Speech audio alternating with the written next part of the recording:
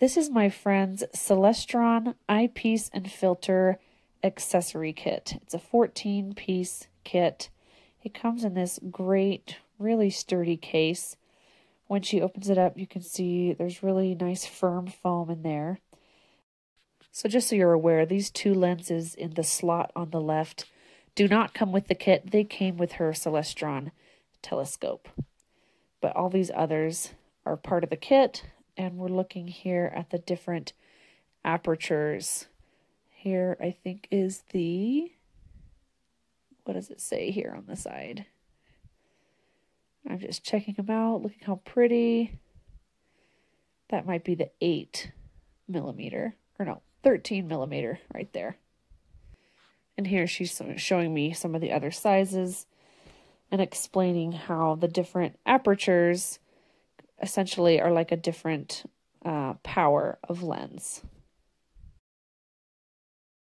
This one here is called a Barlow lens, and is the reason they chose this kit over other kits, is that they liked that it included this.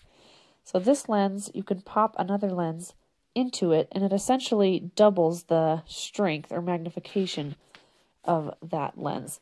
So by having the Barlow lens in here, you essentially have double the lenses that you did before. So here you can see it fits right into the eyepiece with the Barlow lens.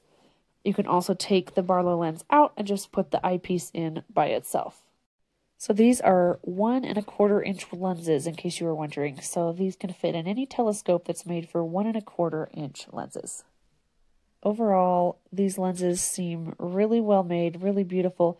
This one here, you can see how wide open the glass is compared to the other one. So this big wide open one, you would not want to look at the moon, for example, because you'd be blinded. But the littler one would be perfect for looking at the moon. Now my friend is showing me all the different colored light filters.